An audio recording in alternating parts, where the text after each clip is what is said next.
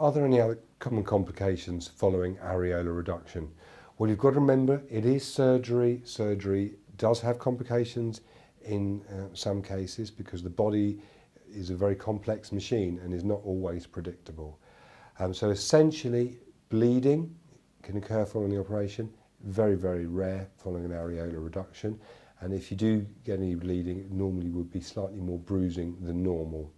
Infection is very rare.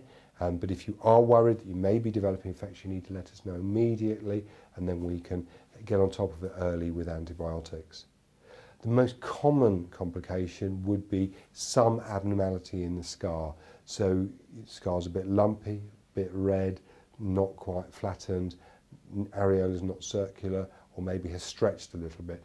These scar issues can occur, they're rare, but I think the sensible thing, if you are considering areola reduction, is to come in and let's have a chat about the likely scarring, and we can go through the possibilities and how the area is likely to heal in your skin.